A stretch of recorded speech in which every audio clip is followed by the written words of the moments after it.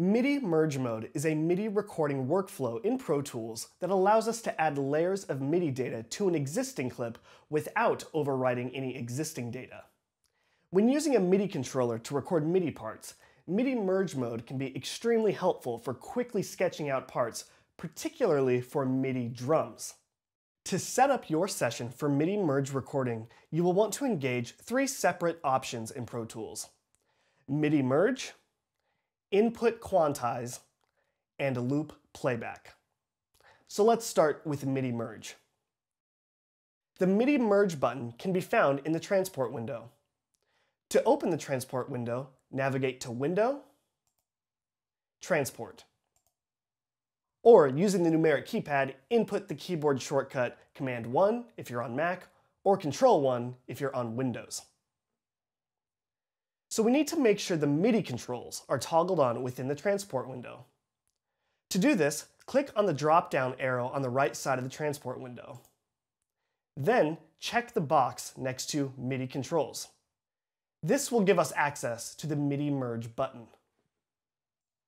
Within the MIDI controls section of the transport window, you will see four separate buttons that can be toggled on or off. The MIDI Merge button is located in between the metronome button and the conductor track button. Click the MIDI Merge button to toggle it on or off. When it is blue, this means MIDI Merge is toggled on. Next, I'm going to turn on Input Quantize. Engaging Input Quantize is an optional step in this process, but it can be really helpful when used in conjunction with MIDI Merge Mode, especially when recording drums. Since you will be recording MIDI data one pass at a time, having Input Quantize turned on will ensure that your MIDI data will play back in perfect time. This will help keep your performance of subsequent takes in time as well. To turn on Input Quantize, navigate to Event, Event Operations, Input Quantize. This will open the Event Operations window. Under the What to Quantize section, check the box next to Enable Input Quantize and Note On. Under the Quantize Grid section, choose the rhythmic value you would like to use as your quantization value. I'm going to keep mine as 16th notes. You can configure any other quantization parameters as desired. Close the Event Operations window when you are satisfied with your configurations. Now I'm going to turn on Loop Playback.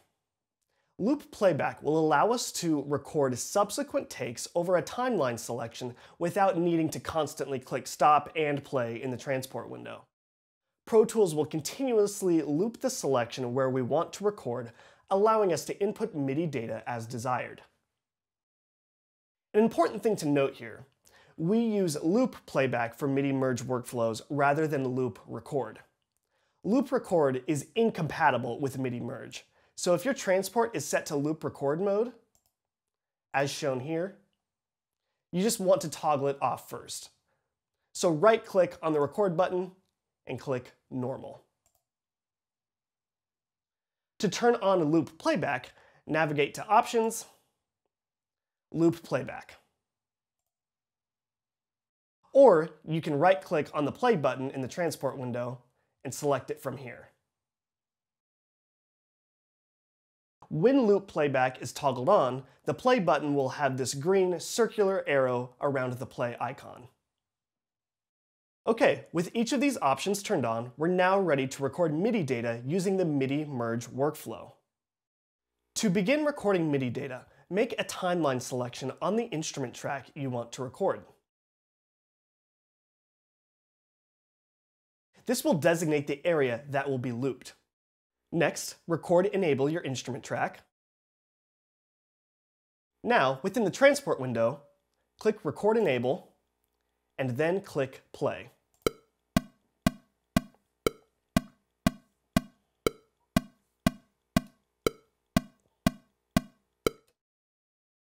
After you start recording, a MIDI clip will be created within the boundaries of your selection. If you don't play anything, the MIDI clip will remain on your track playlist, but it will be empty. Okay, now I'm going to start recording one part at a time, adding elements on subsequent loops. What you'll notice is that no MIDI data is going to be overwritten in this process. It will only be added or merged to the current data.